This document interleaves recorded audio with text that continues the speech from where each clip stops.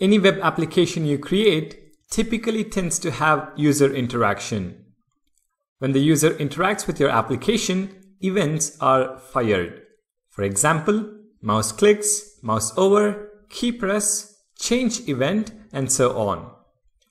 The application must handle such events and execute the necessary code. In this video, let's see how to handle events in React. We will focus on just the click event, but the concept holds good for other events as well. Let's begin with functional components. I'm going to create a new file called functionclick.js.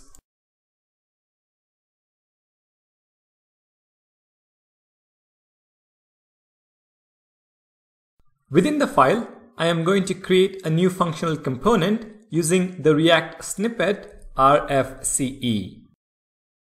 As part of the HTML or JSX, I will add a button that says click.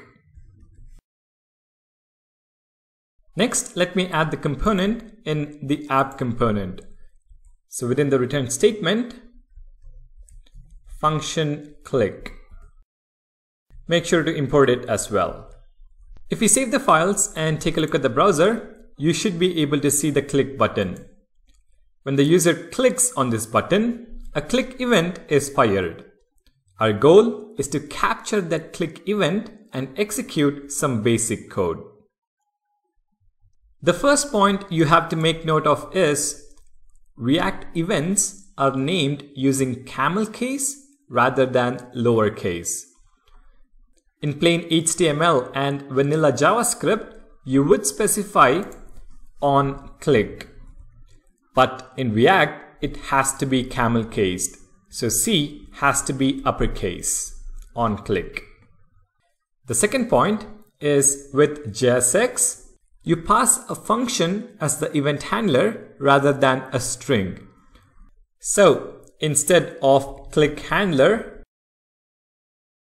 within double quotes, we are going to have click handler within curly braces.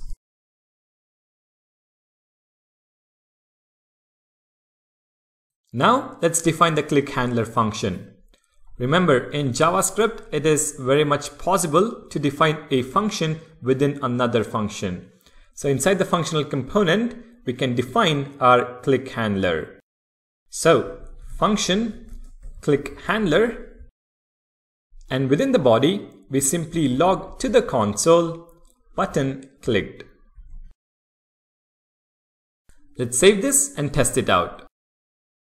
If I open the developer tools and the console tab and click on the button, you should see the message button clicked in the console. Our click event handling works as expected.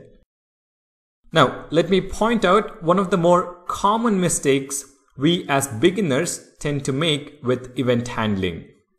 In our code, you can see that on click, we pass the function as the event handler.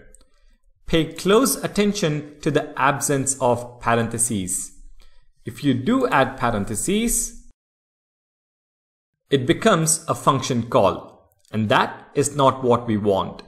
We want the handler to be a function and not a function call. Let's quickly see what happens if we do leave the parentheses. I'm going to save this and go back to the browser, and you can see that in the console, the message button clicked is already logged. And this is not from our previous button click. So I'm going to clear the log, refresh. You can see that button clicked is already logged. And now when I click on the button, nothing happens. No message is logged in the console. Now this scenario becomes worse in class components when your click handler changes the state of the component.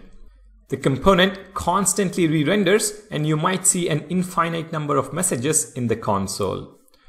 So what I want you to keep in mind is that the event handler is a function and not a function call. Do not add the parentheses. Alright, next let's take a look at event handling in class components. I'm going to create a new file called class click.js. And within the file, I'm going to use the React snippet RCE to create a class component. I will get rid of the named export and include the component in app component. Again, make sure you import the component at the top. In the class click component JSX, I will simply add a button with the text "Click me." If you take a look at the browser, you should be able to see the button. Now, adding a click event handler in a class component is very similar to functional component. We have the onClick attribute, in camel case of course, and this is going to be equal to curly braces, and within the curly braces, the handler. But in a class component, methods will be accessed using the this keyword. So this dot click handler. Now we can define the method in the class. So right above the render method, click handler, and we simply log to the console, clicked the button. Again, make sure you don't add parentheses to the handler. If you now save the file and take a look at the browser, when I click on the click me button, you should see the message clicked the button in the console. So that is basically how you handle events in a functional component and a class component. Camel case for the event and specify a function or a method within curly braces.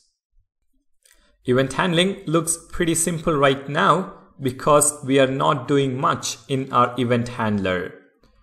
But generally, your event handlers tend to modify the state of the component using this .setState method. And when you try to do that, you kind of run into a whole world of confusion. All that confusion revolves around this keyword binding in JavaScript. So let's take a detailed look at binding event handlers in the next video. Thank you guys for watching. Don't forget to subscribe. I'll see you guys in the next one.